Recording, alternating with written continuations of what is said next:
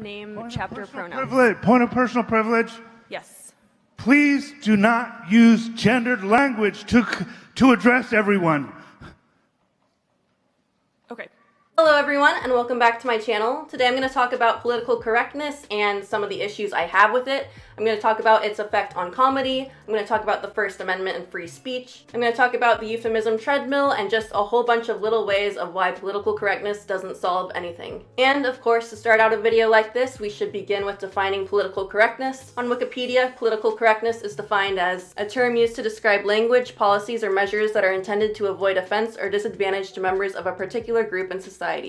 In public discourse and the media, the term is generally used as a pejorative with an implication that these policies are excessive or unwarranted. And it seems like since the beginning of the term political correctness, it's mainly been used as a joke, as a sort of way to poke fun at people who are just too orthodox in their ideology. In the way we know the term now, it seems like its origins lie in the 1940s, where socialists would use it as an insult against communists who they felt were putting the party line above compassion or rationality or the truth. They were just too diehard for their political cause that they were only acting politically correct. And then in the 1970s and 80s, it was used ironically by the left to make fun of themselves within, say, the feminist movement, for example, basically making fun of themselves for being too orthodox, or to make fun of each other if one of them gets a little bit too high and mighty in their own regime. It also has to do with a lot of speech codes that were being invented on college campuses in the 90s, of which there have been over 70 lawsuits against them.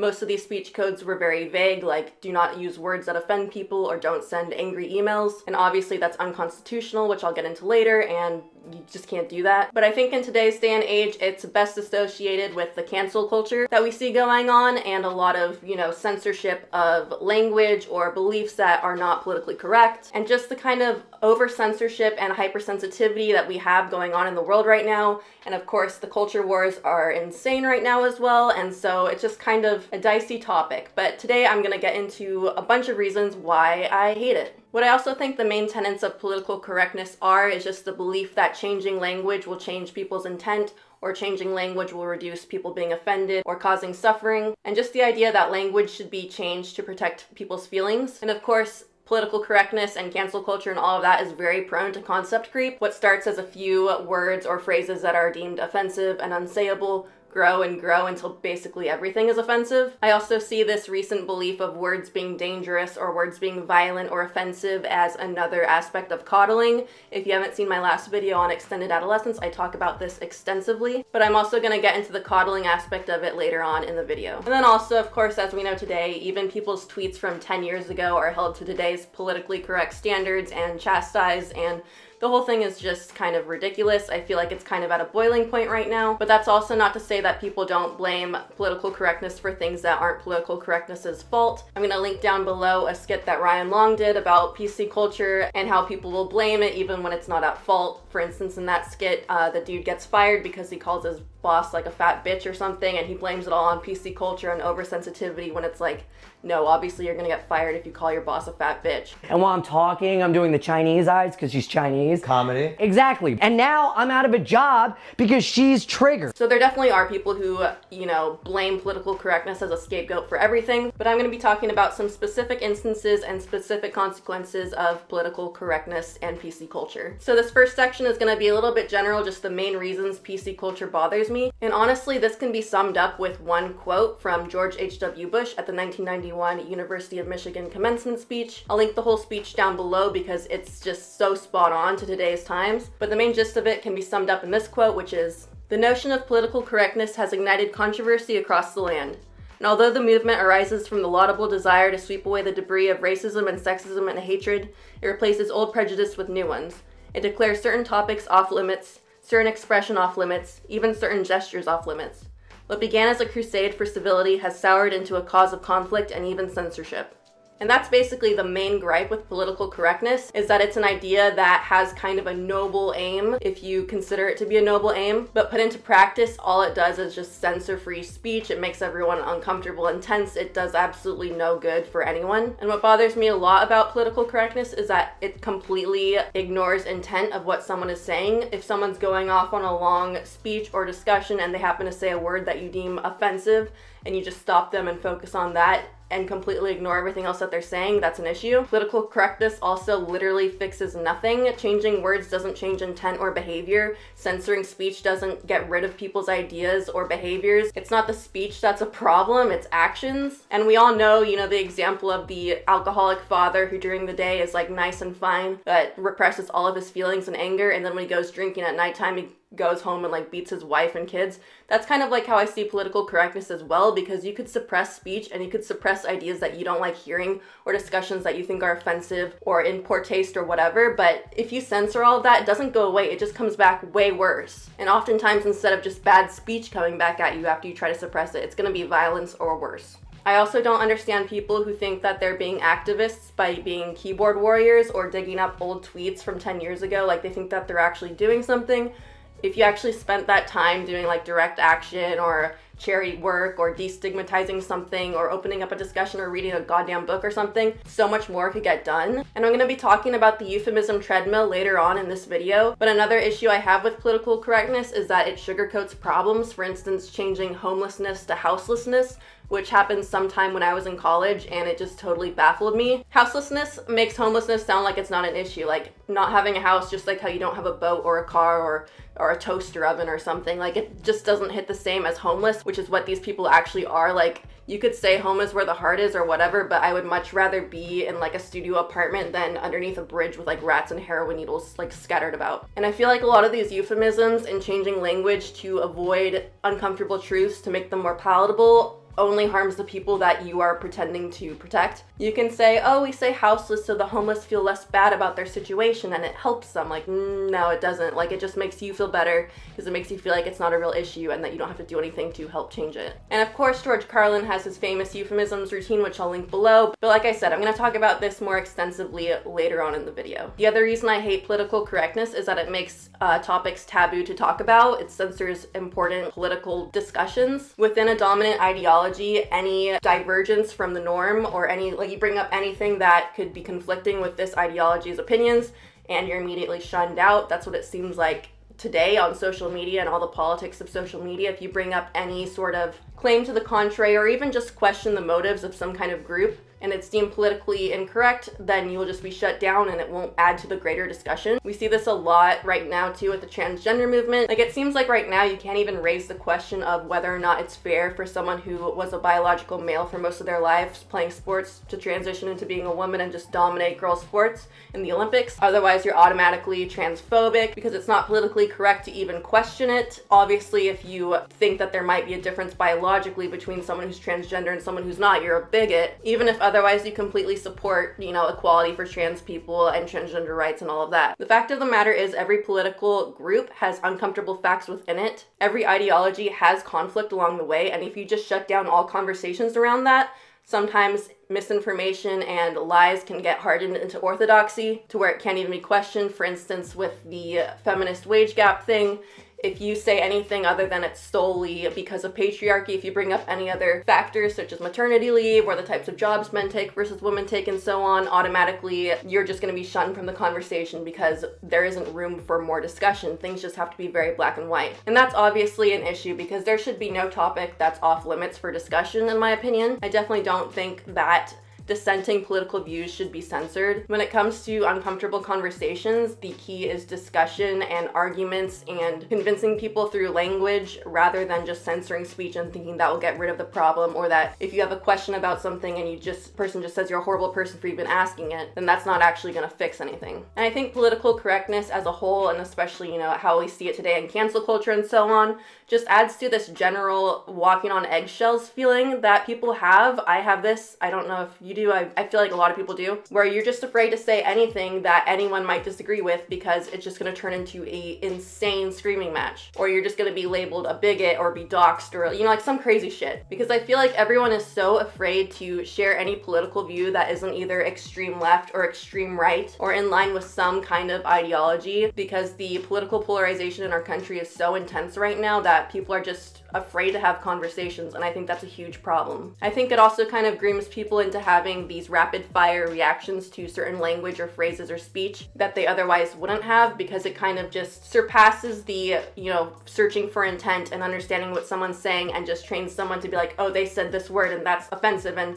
and then you just immediately jump onto them. It basically just kind of destroys critical thinking, or just the way that we normally would think, into where everyone now just seems to be reacting out of fear and vengeance and so on and so forth. But now I want to talk about political correctness's effect on comedy, because I feel like this is the art form that is most under attack by PC culture. This is what Jerry Seinfeld was complaining about last week when he said college audiences just want to use these words. That's racist, that's sexist, that's prejudice. They don't even know what they're talking about.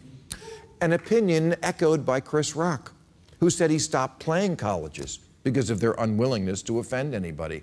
And Larry the Cable Guy concurs. He said, it really is a shame that nobody can handle comedy anymore.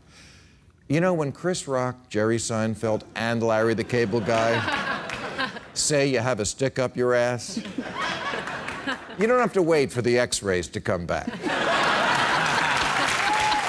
That's right, a black, a Jew, and a redneck walk onto a college campus, and they all can't wait to leave.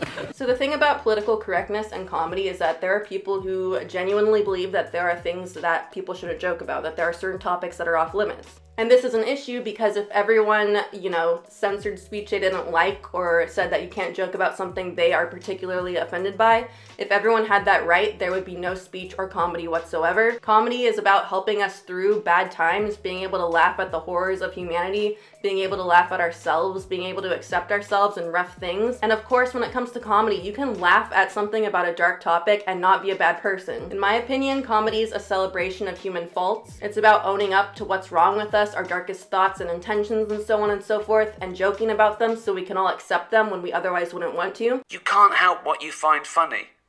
You know, and when someone has a go at a comedian for being a bad person for making a joke, they've equally got to say, well, what about those 800,000 people that laughed? Surely they're just as guilty.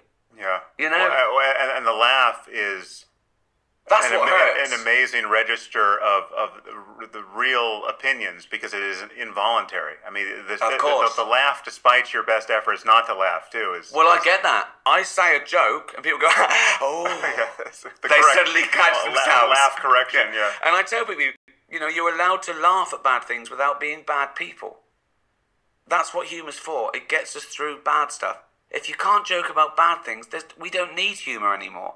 The thing that scares me the most about people who are like social justice warriors or like Twitter cancel people is that if you dedicate your life to tearing down faults in other people, or your belief that what they're doing is wrong regardless of if it is or not, is that it makes it seem like you think that you're perfect, because why would you tear down someone's Twitter from 10 years ago unless you thought you were a saint who has never made a mistake yourself? The thing about comedians, or at least a lot of the comedians I watch, is that they are able to joke about themselves, own up to their worst thoughts and ideas, and through that we're able to accept ourselves and our worst thoughts and ideas, and it doesn't mean condoning those thoughts or ideas. And the secret to being able to do this is knowing deep down that you're not a bad person. If a comedian knows deep down that they're not a bad person, they know that talking about a racist thought that they had or a crazy experience that they had isn't going to show that they are evil, because they know that they're not. They know that instead they can use that as a tool for human connection, because we all think bad things sometimes. But with cancel culture people, I assume that they can't accept with their own human faults. These are generally the type of people who can't laugh at themselves, which are the people I avoid at all costs because they're the most tyrannical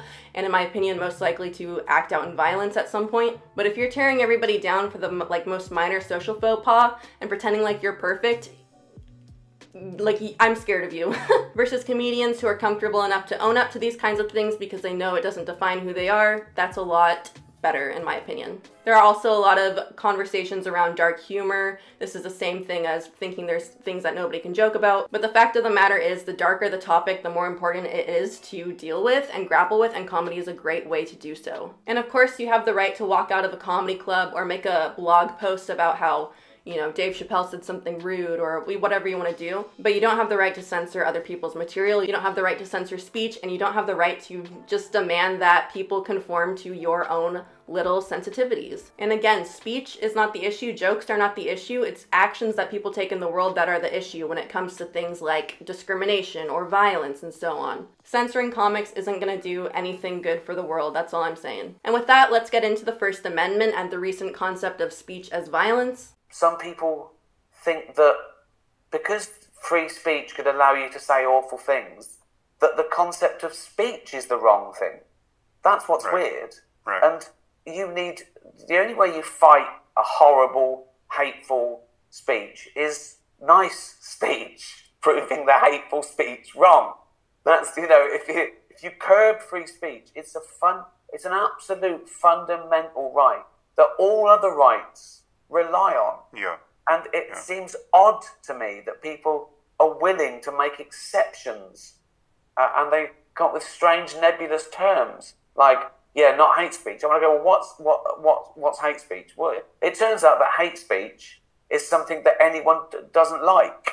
The concept of hate speech is very nebulous. There is a dictionary definition, which I'll read to you right now. It says, abusive or threatening speech or writing that expresses prejudice against a particular group, especially on the basis of race, religion, or sexual orientation. But the thing about hate speech, at least here in the United States, there's no legal definition for it. There's no exception to the First Amendment for hate speech. And so everyone kind of has a different idea of what that entails. And same as the idea that there are things no one should be joked about, everyone has a subjective view on what hate speech is, and if everyone's subjective view was allowed to become orthodox, literally there would be no speech left to say. You wouldn't even be able to make a chicken crossing the road joke because someone would be like, well, I had a pet chicken and it just died, so like that's offensive to me. And you would just not be able to even say that. But the reason there's no hate speech law here in the United States is because that would be viewpoint discrimination. If you let a government decide what is or is not hate speech, that could be turned against anyone. And the fact of the matter is, hate speech is subjective. And this isn't to say that there aren't exclusions to the First Amendment. For instance, if you're making an imminent threat of violence against a specific person or group, you're not protected by the First Amendment. Same for libel and slander, though people get away with that constantly. And as we've seen with that recent case of that girl who convinced the other guy to kill himself, you're also not allowed to incite someone to suicide. But hate speech, even, for instance, the Westboro Baptist Church and their picketing things, that's all protected under the First Amendment. And this is a good thing, which I'm gonna get into. And even the ACLU, who obviously have defended LGBT rights and so on, also defended the rights for the KKK to organize and neo-Nazis, because that's what freedom of speech entails. People have a right to protest and people have a right to speech. They don't have a right to violence. And the thing about free speech is that it only works if everyone has it. I'm gonna play a little clip from a podcast that I actually recommend listening to the whole thing of. It's only half an hour, which I'll leave down below, of Glenn Greenwald, who of course is most famous for releasing the NSA documents on behalf of Snowden. But before that, he was a First Amendment constitutional lawyer defending neo-Nazis' right to protest and so on, even though he's a gay Jew. And in this clip, he talks about why free speech has to be for everyone, and people think that censoring speech is only going to help their politics, when that is just definitely not the case. So roll clip. A lot of people who want to abridge free speech somehow convince themselves, and I genuinely find it baffling, but they somehow convince themselves that if they institutionalize a framework that says that certain ideas are going to be banished and people who express them will be punished, that somehow the ideas that are prohibited and banished are always going to be the ones that they dislike.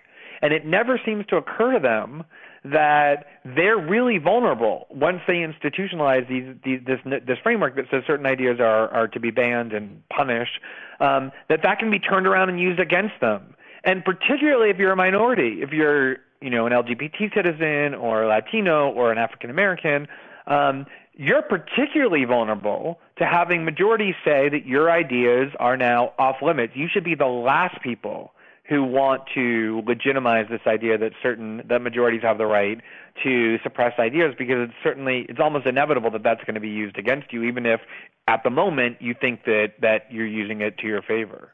And as I kind of alluded to earlier, when you suppress speech, it doesn't get rid of the ideas, it just makes them come back even harder. I feel like this is one of the reasons why Donald Trump got elected in 2016. Obviously, the reasons for that are very multifaceted, but I think a huge driving force of why a lot of people felt relieved or refreshed by his presence is the whole he says whatever he wants thing. Even if you don't agree with the insane shit that he would say, the fact that he was saying it unafraid is like kind of a big deal in a culture where everyone is being silenced and suppressed and everyone's walking on eggshells all the time when it comes to what they're allowed to say. But even when it comes to offensive language, it should be out in the open where it can be discussed and engaged in and like actually argued against and like allow for understanding to happen rather than suppressing it and risking it resulting in violence. And at the very least, offensive language should be able to be out in the open because it will also help you know who to avoid if you're trying to avoid people like that. And now I'm going to be talking about the concept of speech as violence. There has been recent discussion or belief that speech can be violent, which is just absolutely insane. I'm going to be reading some quotes from some op-eds from UC Berkeley under the headline, violence as self-defense, which came out after the Milo Yiannopoulos riots over at UC Berkeley, in which Antifa and some Berkeley students literally beat protesters with batons and pepper sprayed people and set off fireworks and fires on the property in order to try to prevent a literal internet troll from speaking at their campus. And in these op-eds, these students are trying to justify their actions of violence by saying that Milo Yiannopoulos' speech is violence. So a few choice quotes from that. To those who hate Yiannopoulos and the alt-right but have a hard time condoning black bloc tactics and property damage, I understand that these tactics are extreme.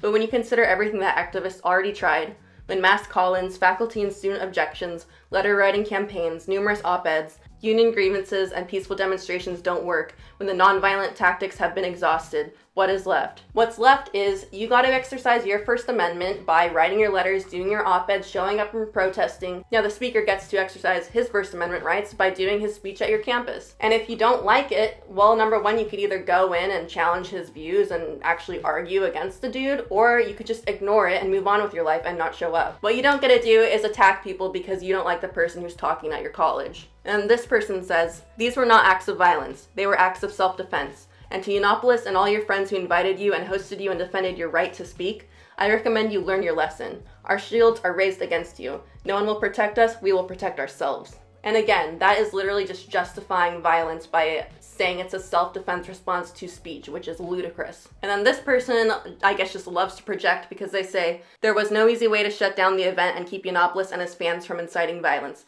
So because his fans might incite violence, you get to incite violence first. That makes sense. And then this person, of course, engages in the classic black and white thinking, saying, if you condemn the actions that shut down Yiannopoulos' literal hate speech, you condone his presence, his actions, and his ideas. You care more about broken windows than broken bodies. As if language results in broken bodies. And also, that is just so not true. I don't agree.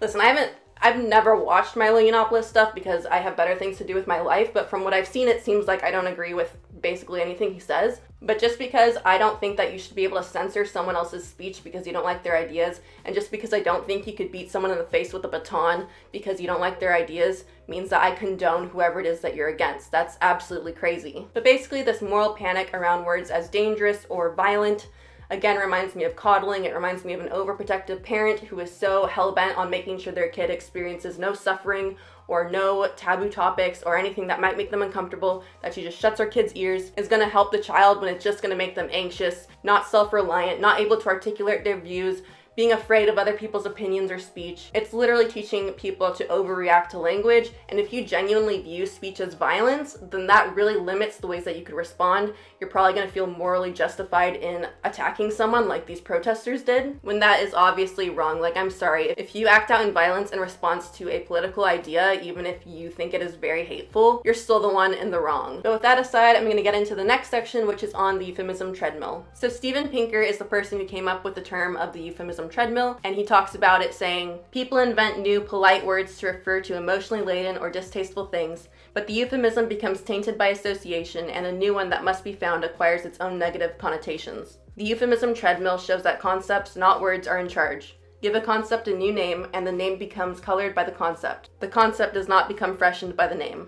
And so to do a kind of case study on the euphemism treadmill, I'm going to focus on the word retarded, which a lot of people have been trying to censor lately, even though it's actually just a product of the euphemism treadmill and it's just going to continue going on like that, but I'm going to get into that right now. So basically, before the word retarded was put into use in the medical community, it used to be idiot, imbecile, cretin, feeble-minded, and also moron. These all had specific medical definitions relating to IQ and disability, and it's very interesting that everyone can say idiot and moron now and it's not offensive, but I'll get into that. One of the first medical associations regarding intellectual disability was called the Association of Medical Officers of American Institutions for Idiotic and Feeble-Minded Persons, but when people started using words like idiot, imbecile, and moron as slurs or as offensive out on the playground or in the real world, the association changed their name to the American Association on Mental Retardation, but then people started using retarded in the same way that they used imbecile and moron, and so they changed it again to the American Association on Intellectual and Developmental Disabilities. And so obviously this relates to the euphemism treadmill because a word emerges describing something,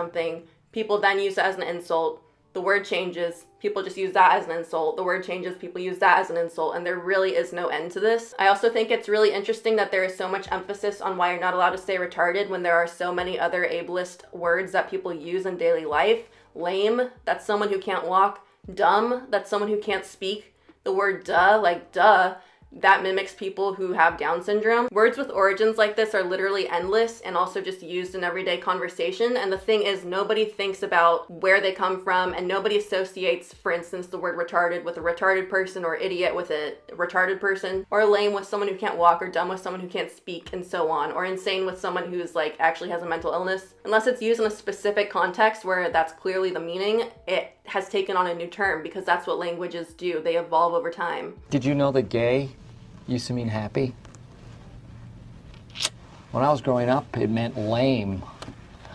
And now it means a man who makes love to other men. When you call someone a douchebag, you don't actually think of the physical object, a douchebag. No one thinks that. And also when it comes to banning words, it just gives them more power, in my opinion. If you teach someone to be offended by a word, they're gonna be offended by it. But if you teach them not to, and they understand that it has nothing to do with them personally, it's not gonna be like that. I watched a video recently of this person who was calling out another YouTuber for using the word retarded on a Twitch stream or something.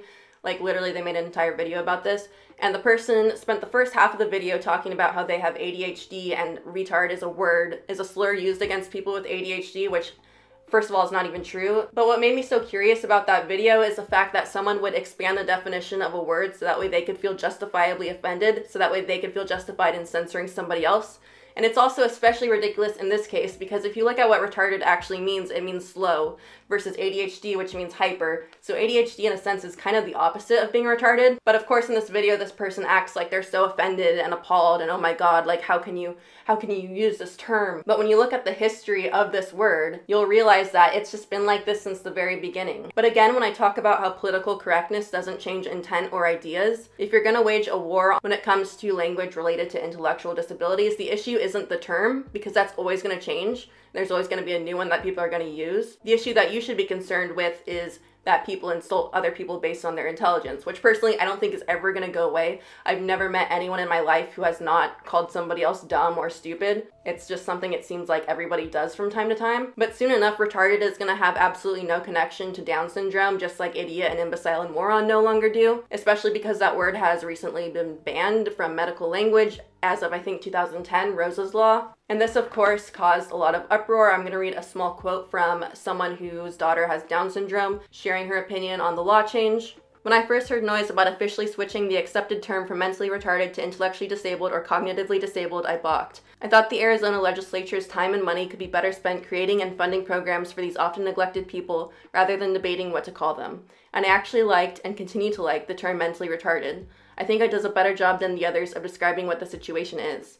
In some ways, Sophie is slower than the rest of us in our house. I can live with that more easily than intellectually disabled. I don't like either of those words. She also talks about how in 10 years' time, the playground insult is going to be COG, short for cognitively disabled, or something like that, because again, you're not going to stop this. And then an article I definitely recommend reading that talks about this in depth is called The Rise and Fall of Mentally Retarded, which is by another parent who has a kid with Down syndrome. And he talks about Rose's Law and how now that retarded literally is not being used as a medical term for people who have Down syndrome, that also kind of makes it fair use for being used as a synonym for stupid or moron or idiot and all these other words that have fallen out of medical terminology. He states, by declaring the word an insult and also no longer an official term, the community set up a circular argument.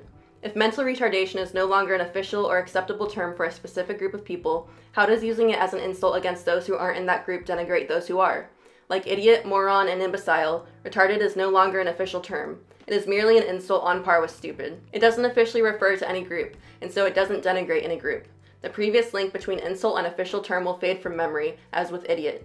One way or the other, by choosing to abandon the official term, the community gives up the right to be offended by it. They don't own the word anymore. Instead, we will have to go through this process all over again with a new term. In this article, he also talks about what he feels like the solution to this euphemism treadmill and never-ending cycle is, which is basically reclaiming the word. The only reason retarded is even offensive is because people associate retarded people with being shameful. It's in the same way that the word fat is only offensive because people associate shame with being fat. If you're a fat person and someone calls you fat, even if they mean it as an insult, if you have no shame about being fat, you're literally not gonna care. Because the fact of the matter is, words only have the power that you give them. But then also, of course, no one would actually insult someone with Down syndrome for being stupid. But I use that as a specific example because I just think it's bizarre how people think that censoring this word is going to change something, and how come all of a sudden this word is under attack, and it seems like it's changing all the time what it is. But language is very flexible and it changes all the time. And there are a lot of words that are based in, sexist stereotypes, ableism, all that kind of thing that are no longer associated with those things, and no one has an issue with people using it. And there's so much emphasis on